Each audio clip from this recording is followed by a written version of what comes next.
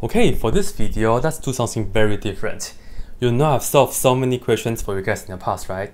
So for this video, I'm not going to solve this one. I will tell you guys the answer though. And I will also read this for you guys. Check this out. Can we find c so that the equations, the first one is a cubic equation. We have x cubed plus cx squared plus 3 is equal to 0.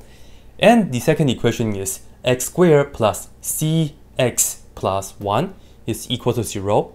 We want to find a c so that these two equations have a common solution. So we're not just trying to solve for x, you know. This right here is not so bad. Well, it's not so easy, I would say.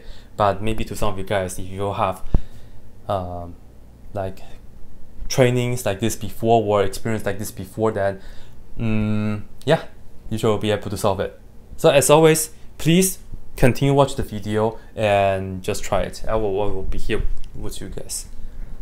I will be here with you guys, but like I'm not going to do anything.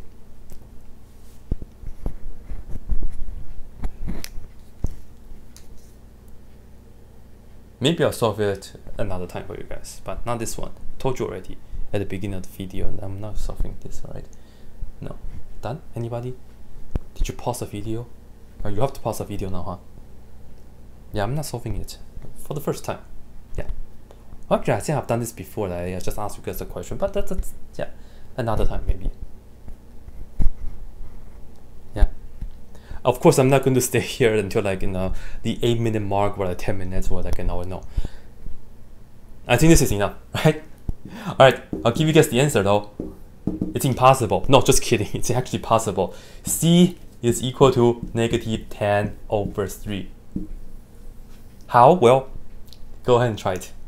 That's it.